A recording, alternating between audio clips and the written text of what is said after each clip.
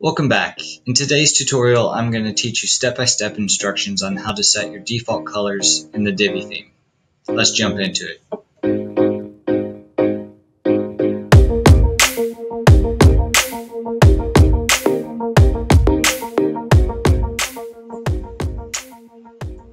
Alright, before we jump into it, if you're new to my channel, I would absolutely love it if you would subscribe to my channel. Don't forget to hit that little bell icon.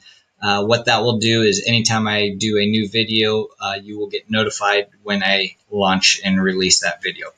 Also, if you wouldn't mind, drop a like for me, and if you have any questions, feel free to leave the comments down below in the comment box.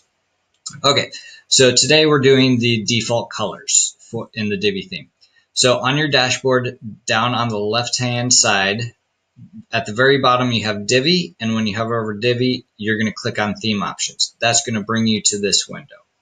So down here, we have the color default palette. What I recommend is you having 2 different shades of a black, 2 different shades of a white, and then 2 to 4 actual brand colors. This will help give you some diversity throughout your website so you don't have just one solid blue or one solid red just taking over the entire website. You want some sort of contrasting colors and some sort of make it appeasing on the eye. So for black, we don't do pitch black, which is the hex code 000000. What I like to do is all 3s, and that's partly because 3 is my lucky number. So, but it also looks good. It's a very charcoal. It's a little bit easier on the eyes, and it's just a natural looking color. So 333, 333.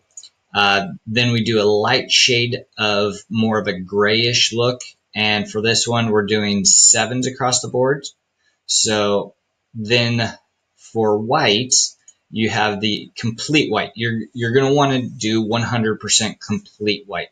This will help blend into your background of your website, unless if you set it up as a box, but we can jump into that later.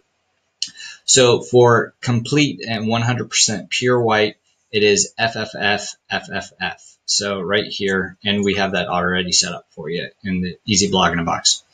Then we do more of an off-white. And for this one, we just do F4, F4, F4.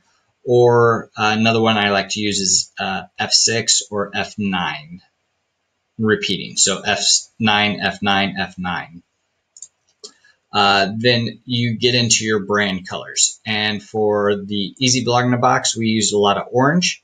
And then you can see this is the actual hex code for that orange that we use. Then you have some contrasting colors if you want to use those. You don't have to use all 4 of those, but it's worth at least having them just so you can put them in there whenever you wish. So I think that's it for today. I appreciate you guys sticking with me to the end. And if you have any questions, don't forget to leave those in the comments down below. Hit that subscribe button, and I'll see you next time.